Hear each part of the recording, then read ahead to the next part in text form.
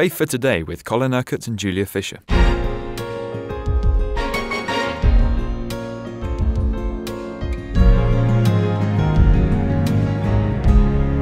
The supernatural power of God should be a natural part of our lives. That's what you told us on the programme yesterday, Colin.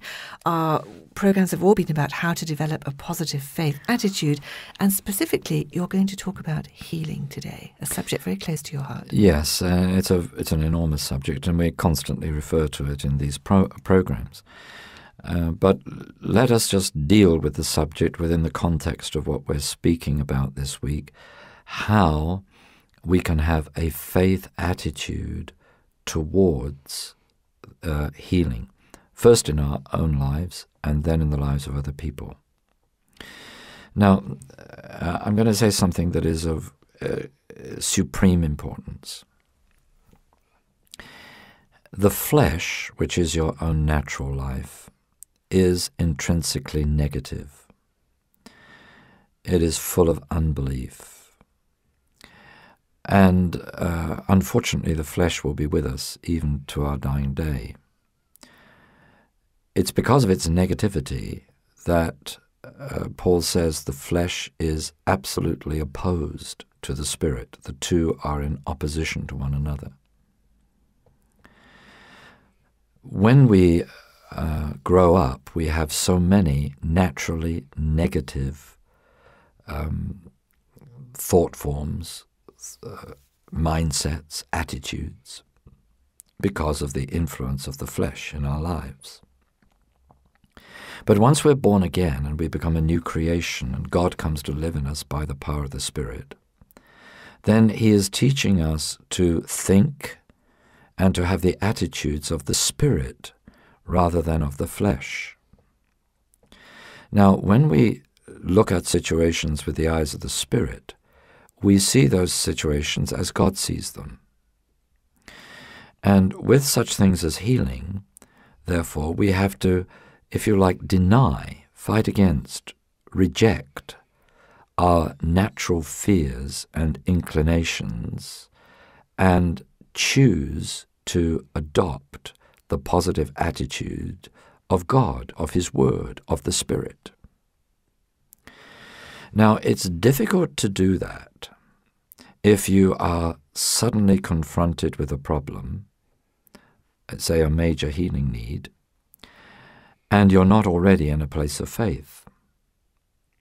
You see, God doesn't want us to be basically living in negativity and in unbelief, and then when a major need arises, say, "Oh dear, I need to trust God, I need faith, oh God, give me faith for this situation."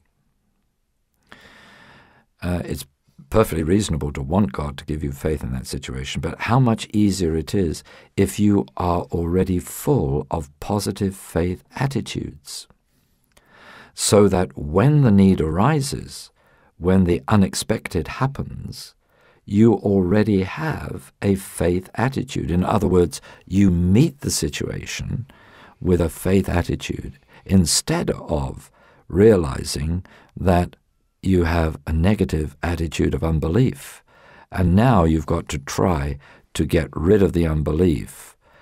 And it's so much more difficult to do that when the actual need is pressing in upon you. Now, how do we get a positive faith attitude? Well, this is what I'm explaining in this series of programs. That we believe what God says, basically. We agree, we learn to adjust our thinking to bring it in line with God's Word. The Holy Spirit will help us in that because Jesus says that He will guide us into all the truth. He will remind us of everything that Jesus has said and done. He will take the things of Jesus and declare them to us. So the Holy Spirit is wanting not just to inspire faith in us for a particular need, although He will do that, but He wants to create within us those positive faith attitudes so that day by day those attitudes lie behind the decisions we make, the actions we perform, but also the way we react to the unexpected, the way to which we react to the bad news that we are sick or that there is some other need that has to be met. So you can have two Christians who both are born again, both have received the Spirit of God, yet one can have a positive mindset and another a negative mindset. They can receive exactly the same news. They might be told, for example, you have cancer and only a few months to live. But the one with a positive mindset will immediately not deny that the cancer is real, but he would see, as I was explaining yesterday, he will see the situation resolved. He will not meet the situation with fear, but he will meet the situation with faith. So he doesn't disbelieve the diagnosis, but he doesn't accept the prognosis. The prognosis medically is you will die in a few months, but the faith prognosis is very different. No, the faith prognosis says, no way. The faith prognosis, no, I will be healed of this disease. Now, you see, the person is starting from a position of faith, but the person that has not got that kind of faith attitude, but a negative attitude, hears this, and immediately there is fear. Immediately there is a negative reaction to the news that they have just received, and they begin to feel desperate. Now, they might realize it's because they're Christians. Well, wait a minute, Jesus Christ heals. But you see, they've got to get from the place of unbelief to faith. They've got to get from a negative attitude to a positive attitude, right in the middle of this particular situation. So how much better it is to be a people of positive faith, because this is what God is wanting of all of his children, not just so that we can react in the right way if we're ever diagnosed with a terminal disease, but because God wants us to have a positive faith attitude to all the events that arise in our lives day by day. And not only our own personal issues, but he wants us to have a positive faith attitude so that we can minister powerfully and effectively to other people around us. Some people listening to you, Colin, might be a little bit concerned because I'm sure you're not saying this, but can you just clarify the point? Do some people die because they don't have the faith to believe that they'll be healed? The only honest answer to that is yes. Sounds quite harsh. It sounds harsh, but then what does Jesus say? According to your faith, let it be done to you. However, let me say immediately that I would never ever say that to anyone. My job is not to undermine faith, but to build faith and to build confidence. But, you know, I am often asked to pray for people in very dire circumstances. And sometimes I know the miracle is going to happen. I know there is faith in that person. I know the Holy Spirit is witnessing faith in my heart. And it doesn't matter how desperate the situation or how near to death the person is. I know they're going to be healed, and they are. But I can be in other situations where I know there isn't real faith, there isn't at least faith for healing. There may be faith in other ways, but not faith for healing. There isn't really faith for miracle. There may be hope, you know, well, we hope something will happen, or we'd like to believe that something would happen. But you just know it isn't going to take place. And I would never say to someone, look, there isn't the faith here, there isn't...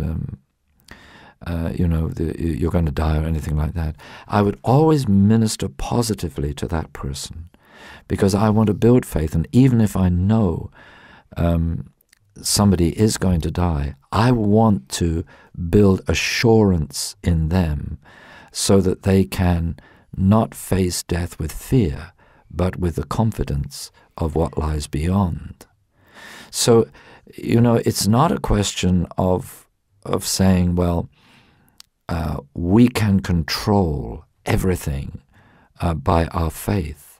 Our faith has to be in the goodness of God, in the love of God, in the grace of God.